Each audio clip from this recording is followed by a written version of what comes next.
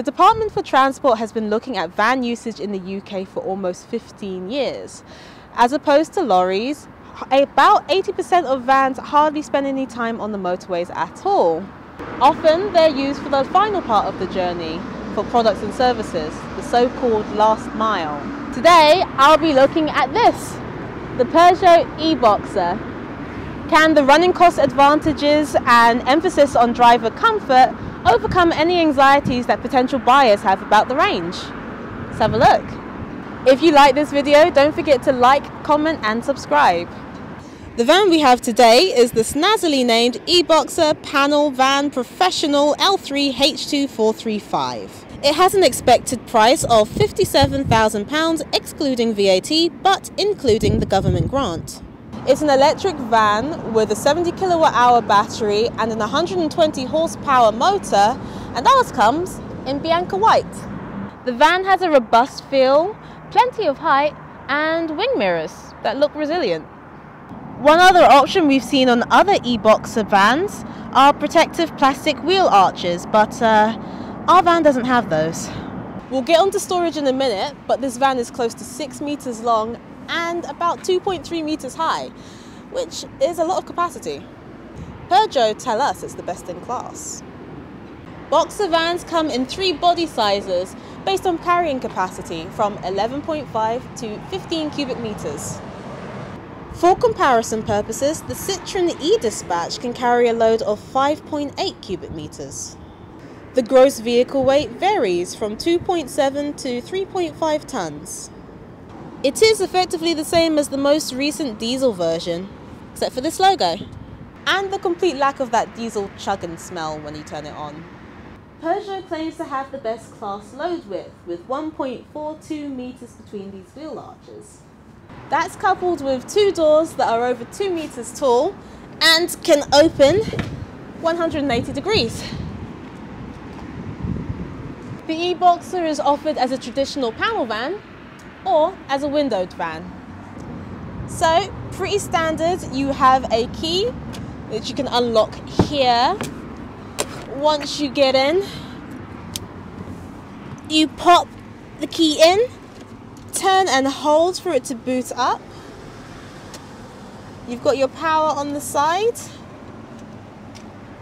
and a almost a little old-fashioned manual handbrake here, but everything else is fairly modern. Just to my left you've got drive, neutral and reverse. So first thing you're going to notice is that this looks like it's from a previous generation. We're hoping that in the future iterations it's going to look a lot more modernized. So driver side adjustment is really basic. On our model you can see we've got these knobs here which can move the back seat forward and back. This one adjusts the lumbar support. You can use this lever at the bottom to move forward and back, but unfortunately if you have a short torso like me there's no height adjustment. So to my left we have a 2-passenger bench seat, 2 glove compartments, one large one here and a smaller one that actually does fit my gloves. There are some weird things in here. Next to the 12-volt DC charger, there's a cups holder here, which is pretty shallow. I just feel like if you were to really pull off, you're going to have an accident. For the rest of it, you'll find some pretty standard features, although you can kind of see that there are 3 options at least we didn't get here, but the rest of your standard safety features, you've got your air conditioning, and right at the top is a kind of old-fashioned 5-inch small screen display for the van's more advanced functions. So these vehicles are produced in Europe and then shipped to Turkey for conversion to electric vehicles. And nowhere is that clearer than when you look at the dials. On your left you have the speedometer, the fuel gauge, the coolant temperature, and then your revs on the right. A rev meter for an electric vehicle, that's the first. So we've all done that thing where we're driving the van and we're looking through the rear view mirror and we just see the panel in the back. So what Peugeot has done is integrated some rather useful information into the rear view mirror regarding like the battery status and this power. We're disappointed to find in a van close to £60,000 that it doesn't come with a rear parking camera as standard. MG managed to fit one into the ZS for only £28,000. In the rear of this van, you can transport a large payload of up to 740 kilograms, which you can secure with these conveniently placed tie-down hooks. There are 8 in this model. The charge ports are down here. It supports 7 kilowatt hour charging, which will take 12 hours, but it also supports 22 kilowatt hour charging and will get a full charge in 9 hours. If you can access a 50 kilowatt DC charger, you can get from 0 to 80% in 1 hour. So alongside that rear camera, you'll also need to add upgrades if you want things like blind spot detection, rear traffic alerts, front passenger airbags, active safety braking and lane departure warnings. There's a surprising lack of space under the bonnet. There we go. Normally, when the company swaps out a diesel for an electric, you gain enough space for a frunk. But this is just packed with electrics. So first thing you'll notice on a van like this is that visibility is pretty good. Except for this huge support structure which is blocking a significant part of my view. Moving off is fairly straightforward. Hold down brake, press drive.